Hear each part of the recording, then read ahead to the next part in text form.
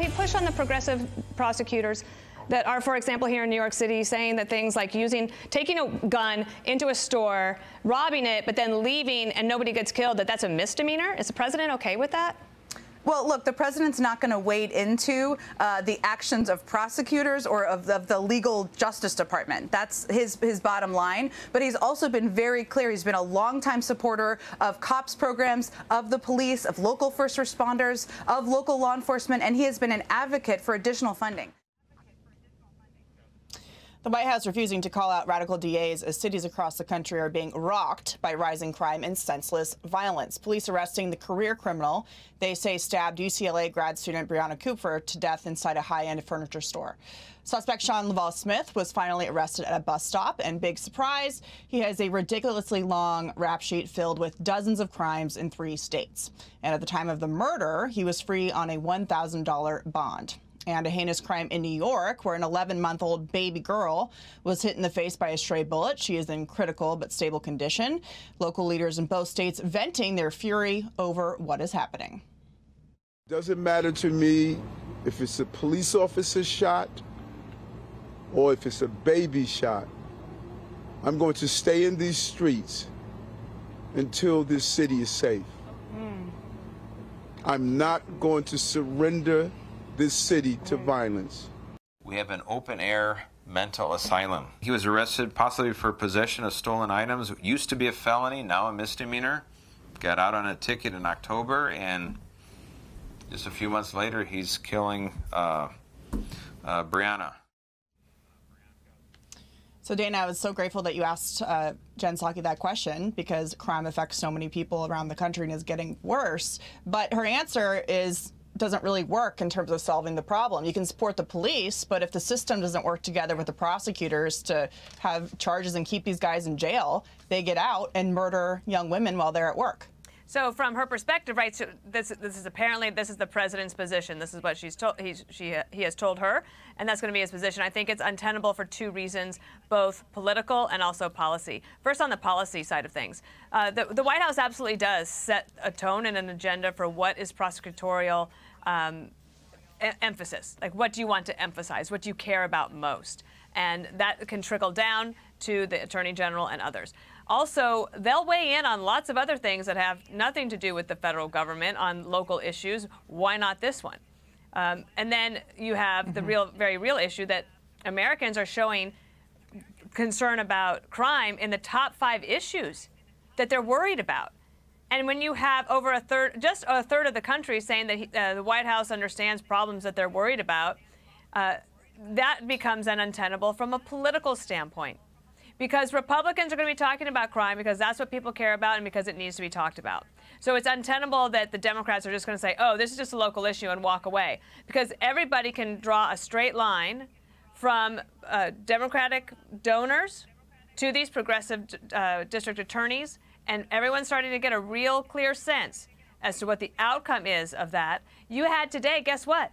Right before we came on the air, the new district attorney here in New York, Attorney Bragg, he said disavowing the memo that he wrote the other day. Didn't want people to misunderstand what he meant, withdrawing it. Good. But people have already resigned over it, and they elected him. So it is having an impact. I think it's untenable from a policy standpoint and a political standpoint, and we'll see how long their silence lasts.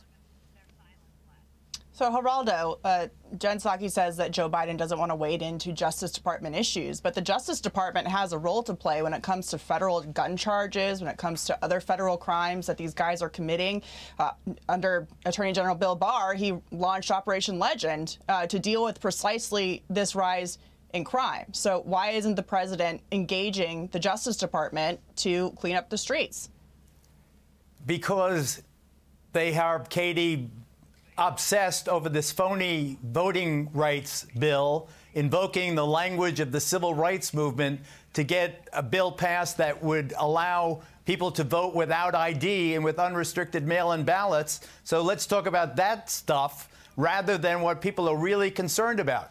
There were 6 kids shot in Chicago on Tuesday.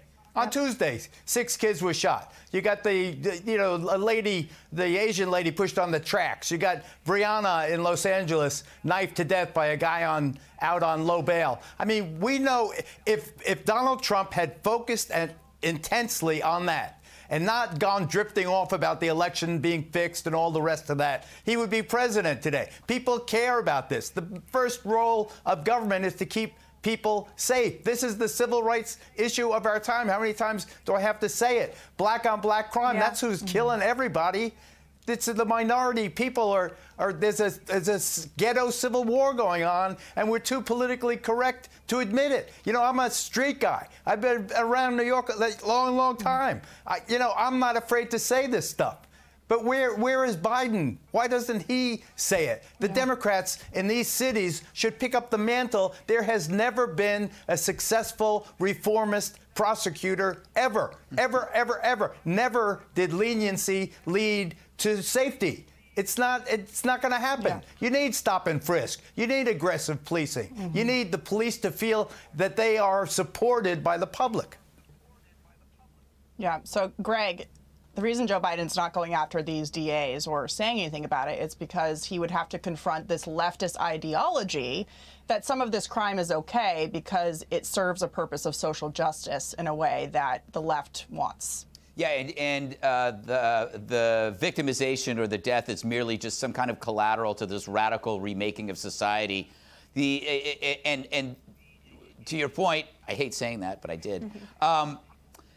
They don't want to talk about violent crime because it's on them. When you're talking about the radicals, that's their side. So to paraphrase Joe Biden, they're on the wrong side.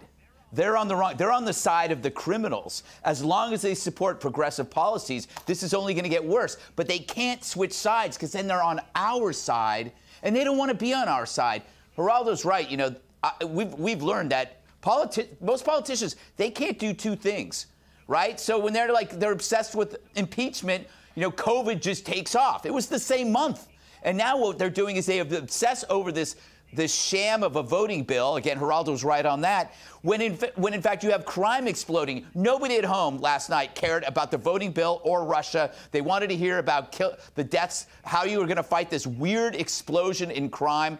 They can't do woke politics and fight crime because woke politics is antithetical to crime. It is to fighting crime. It believes that the criminal is in fact the victim to a larger society and that we are in fact the oppressors. So it'll never change until the Democratic Party learns to deal with this toxin in their own group. Yep. Jesse. Well, if Greg said they don't want to be seen as publicly on the side of law and order Republicans, they can call these DAs on the phone. They could have a nice private conversation, Joe Biden and Krasner and Garcon and Bragg, and say, guys, not only are people getting killed, you're killing my popularity. This crime wave is killing me politically, so tighten it up and we'll get this thing under control. These DAs have political aspirations. They don't want the President of the United States on their bad side. They'll tighten things up. Everybody works the phones if you're the president. LBJ, Bush 41, Trump famously would burn up the phones talking to party allies, either just shooting the breeze, talking shop, or, you know, talking politics. Barack Obama used to hop on the phone with Kamala Harris when she was the AG of California and talk all the time. He actually did say that she was the best looking attorney general in the country, so maybe that did cross the line with Michelle. But he's not prejudicing a proceeding or giving one side a tactical advantage in a case by calling a district attorney. That's like a fake ethical straw man they're just throwing up so they don't have to dive into this thing. I went out on the streets to shoot a package for prime time, which you can see on the little bottom right of your screen for Monday. Everyone I talked to, when I said, what do you want me to cover on prime time? They said crime. Every race, creed, or color said, I want you to talk about crime. And the problem with Joe Biden, he is not tapped in to the emotional current of this country. Imagine Trump's president, and they have like these high-profile homicides, people being pushed to death in a subway in New York or in L.A., getting slashed to death, the two biggest cities in the country, back-to-back crime like that. Trump would be out there holding a press conference. He'd be calling their parents on the phone. And Biden is just out of touch. Hey, Sean Hannity here. Hey, click here to subscribe to Fox News YouTube page and catch our hottest interviews and most compelling analysis. You will not get it anywhere else.